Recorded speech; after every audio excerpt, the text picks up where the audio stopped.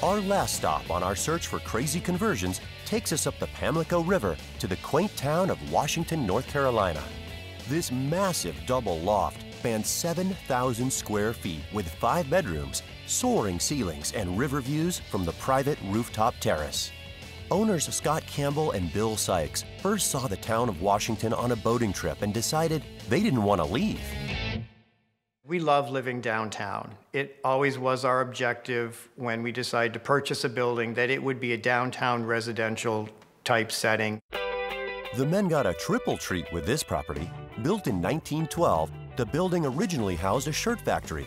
Then, in 1924, the local fire department moved in. It was the fire station in town until 1965.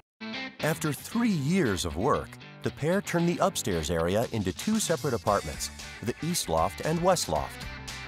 The West Loft was set up with 2 bedrooms and 2 bathrooms with a very large open floor plan for kitchen, dining room, and living room, and then a mezzanine level that serves as a home office. And the really important part of the mezzanine level is it allows access up to the rooftop terrace. The West Loft has a traditional feel, enhanced with old-world accents, such as the kitchen mantle's corbels. Across the open space in the living room, the fireplace holds an emerald onyx surround made of a single piece of stone. The large windows, 33 throughout the home, provide a view of the street below and are a favorite part of the home for Scott. It was a really unique opportunity to have a space that had such great light potential. And part of that was due to the 24-foot ceilings and light monitor called a clerestory. The master bathroom contains artifacts from the building's past, like the original transoms and one of the light fixtures from the dance hall days. The globes were intact, and so we were able to just put on new wiring and install the lights. They found another blast from the past. These bandstands from the USO now hang in hallways between the 2 apartments. When Scott and Bill began upfitting the East Loft, they decided to pay homage to the firefighters who called this place home for so many years.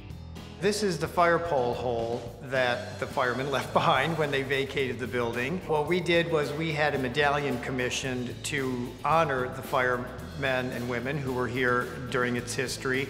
And it's the Maltese Cross, which is the symbol of service personnel in the fire department. Scott and Bill are now in the process of moving into the East Loft. The larger space is minimal and modern, with 3 bedrooms and 3.5 baths. Eyes are immediately drawn to the soaring ceiling, from which a large art piece hangs.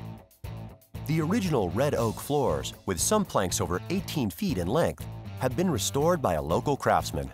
The kitchen is of a European high-style design and boasts a 3-slab Cold Spring granite countertop.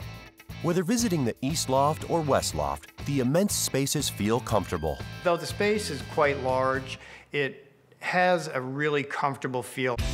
We did not want it to feel vast, and the feedback from friends has always been that they come in and they feel that it's a welcoming, warm living space. Scott and Bill see their lofts as a hub for the history of Washington by hosting guests from the building's past and new friends who witnessed its revival. The pair hope to keep the heart of this fire station burning for decades to come.